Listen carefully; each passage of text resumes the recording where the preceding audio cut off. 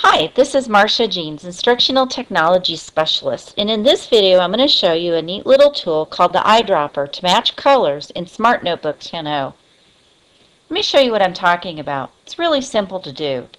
For example, let's say that we want this text up here where it says Welcome to Anderson Elementary School to be the exact color of the stop sign on the bus.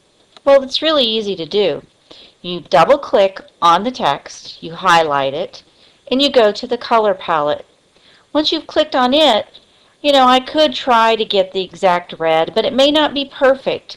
So here is a little eyedropper icon that a lot of times people don't even realize is there. You click on it, and then you come over and you click right in the spot that you want to match the colors.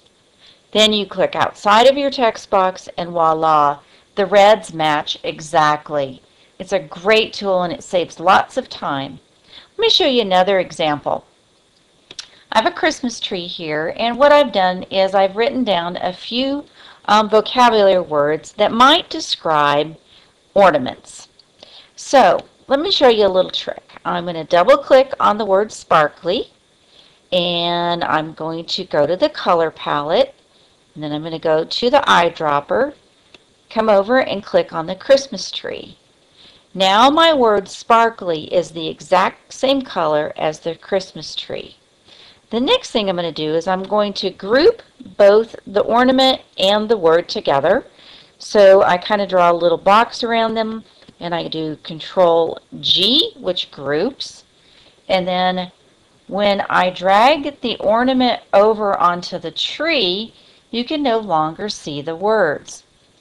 Now, I can do that with all of the vocabulary words and put the ornaments on the tree. And then for a lesson, I can have kids come and pick an ornament off of the tree, drag it off of the tree, and then discuss the vocabulary word. That's just one idea that you can use for the eyedropper. I hope you enjoyed the video, and I hope you enjoy using this nifty little tool.